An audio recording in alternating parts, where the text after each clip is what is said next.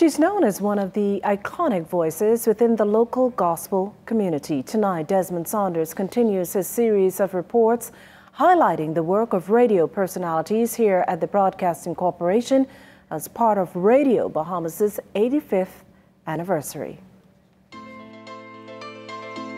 She says she was going to drive overboard, her and her 4 children.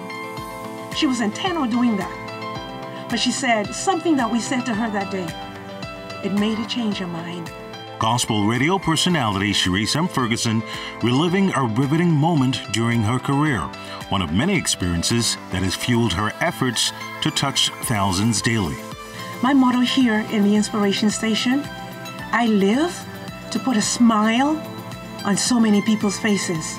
We've had experiences where persons wanted to take their lives. We get some crazy experiences in here, like I said. And sometimes, Desmond, they're so personal and they're so private, they're so painful.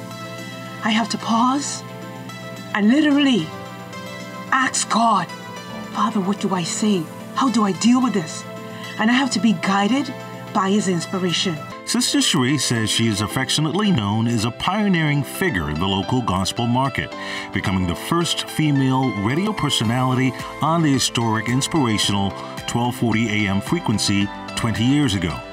She credits the work of several pioneers. I stand on the shoulders of so many giants. As I reflect, I think about the late Wycliffe Miller. I think of the Honorable Minister Vaughn P. Miller, One Touch Father Hutch.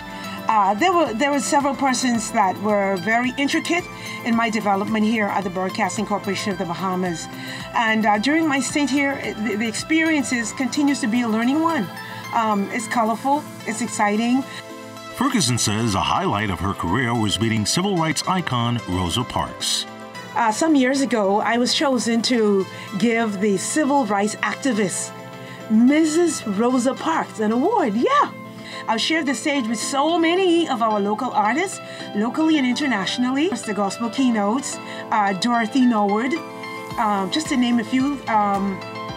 It's just so much because I've had the opportunity to go to gospel music workshops, and it was there that we were able to interact, feed off each other, and get varied experiences.